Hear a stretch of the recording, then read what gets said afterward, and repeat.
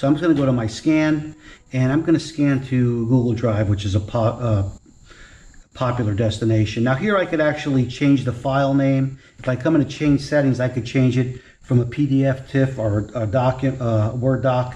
So I'm just going to hit start. Papers are getting pulled in. It's scanning.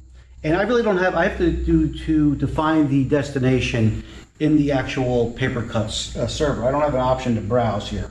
So I'm just going to hit finish, and that's it. The job is completed. So now when I go back to my desk, it's going to go to the destination in my Google Drive that was set up.